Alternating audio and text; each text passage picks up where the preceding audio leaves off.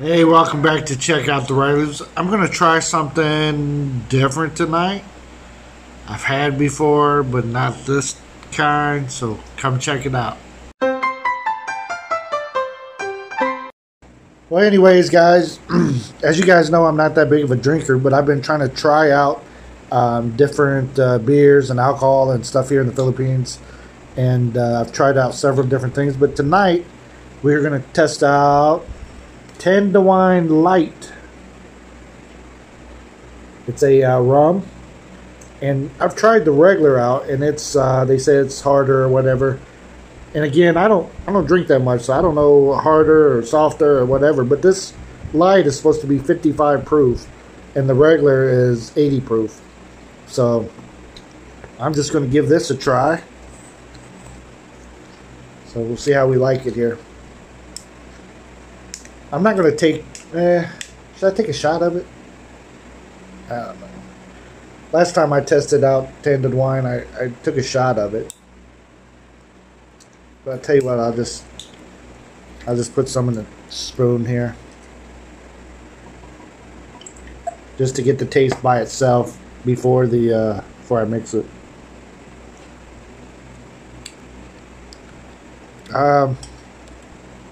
Tastes similar to cough syrup, just like the regular. Yeah, it tastes pretty much like the regular stuff. I can't tell the difference. Nothing that I can recall being different from the regular.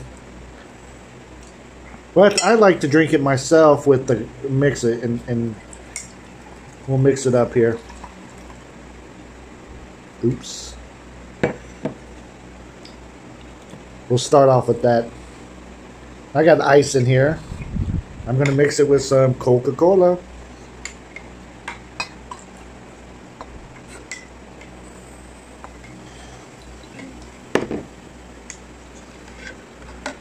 Again, I'm not much of a drinker or anything. I'm an occasional kind of person. But I've been trying to try some different stuff. Just to tell people how I like it and what I like and what I don't like, that kind of thing.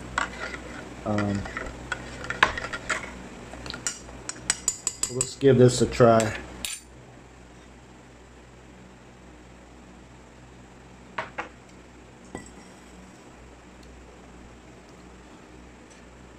Again, I mixed it with the Coke, and yeah, it's not too bad. It's when you mix it with the Coke, it takes away some of that cough syrup type taste, and it makes it a little smoother, I think. So this is definitely like something I could drink on, you know.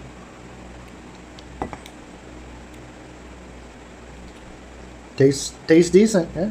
I mean, I see why they like drinking it. I think this is a liter here, and it is. Oh, this is 750 ml. Last one I had was a liter, and